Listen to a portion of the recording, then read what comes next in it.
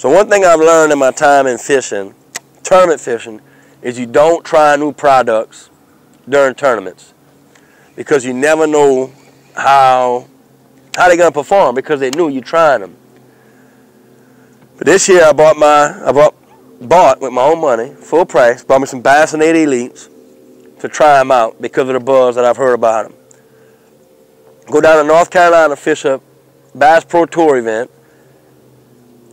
and I went and get something that I normally don't do, and I tried a new product during the tournament. Tried the Bassinator Elite during the tournament, hoping for the best, hoping it was a good reel. Well, at that tournament, the technique I was using is I was flipping a creature bait on a big rod with big braid. And I caught several good fish, 3 and 4 pound fish, swimming that creature bait through some grass.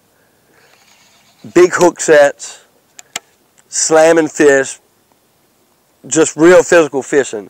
And what sold me was 2 things. 1, drag was rock solid, and 2, after catching fish with hard hook sets, real hard hook sets with the drag locked down on big rods, the reel felt the same, stayed tight as it did when it came out the box. And that was the first time I knew that KastKing was legit, and the Bassinator Elite was soon to be my favorite reel.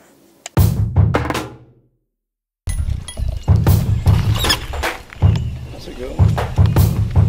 That's that frog that you like.